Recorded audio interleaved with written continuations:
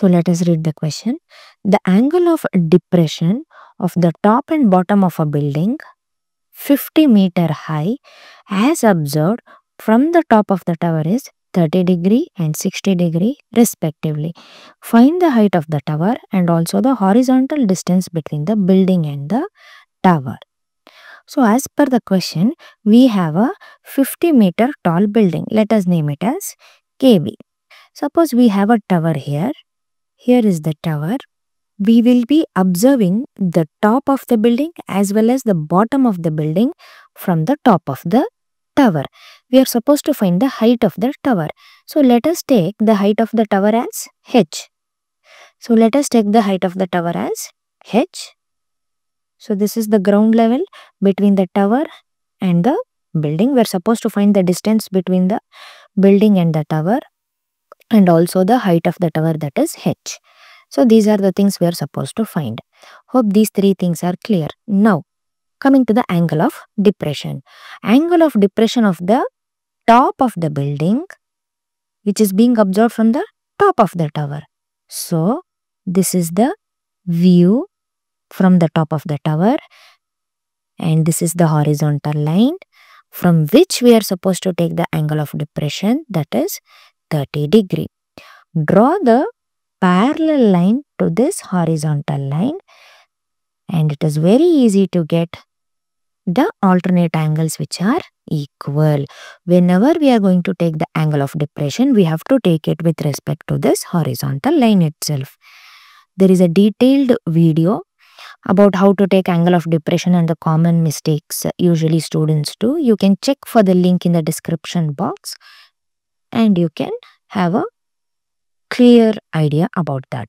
Now, one more thing they have given is from the top of the tower to the bottom of the building, there is a view and that angle of depression is 60°. As said, it has to be taken with respect to the horizontal line again and this angle will be 60°.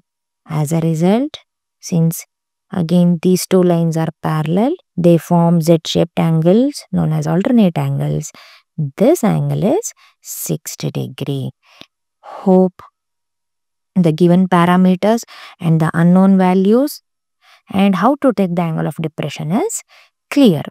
Coming to the mathematics. So let's start with the solution. Let the height of the building AB be, it is already given, it is 50 meters. Let the height of the tower, let us take it as h meter. So tower, let it be h meters. Let the tower be of h meters. So in this problem, we will be considering tan 30 and tan 60. We know that for tan 30, it is opposite by adjacent. So which is the side opposite to 30°? It is RS, which is adjacent, it is AS. Similarly, for 60°, we consider this triangle, that is triangle BRT. So in this triangle, which is the side opposite to 60°, it is RT, nothing but height of the tower. Then which is adjacent to this angle, it is BT, nothing but x meters. That is the distance between the building and the tower, that is in the ground level. So knowing these things, we can, if we know the procedure, we can continue with the calculation. So this is the summary. This is the whole procedure, how it goes on. And one more thing, suppose this is the complete height of the tower is h. What about this ST? It is nothing but the height of the building itself. It is nothing but the height of the building itself. Hence, this is also 50 meters. Then what about this RS? It is h minus 50. It is h minus 50. We should keep this in mind. It will help us for calculation. So, first let us start with tan ratios, that is tan 30 is equal to opposite by adjacent, that is RS by AS. What is RS is equal to? It is complete h, height of the tower, minus this, minus, that is minus this will remain with RS. So from the height of the tower we will be removing ST. So that is h minus 50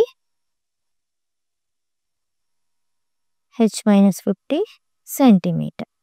So on substituting, and AS, if you observe from the diagram, since we have taken this distance as x, these two are equal and parallel, so AS is also x. AS is also x. Then we know that tan 30 is equal to 1 by root 3 is equal to h minus 50 by x. That is equation 1. Now considering tan 60, that is from the triangle BRT. Again opposite by adjacent, that is opposite is RT, adjacent is BT.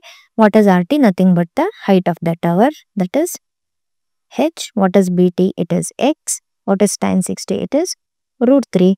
Take this as equation 2. That implies x is equal to h by root 3. Take this as equation.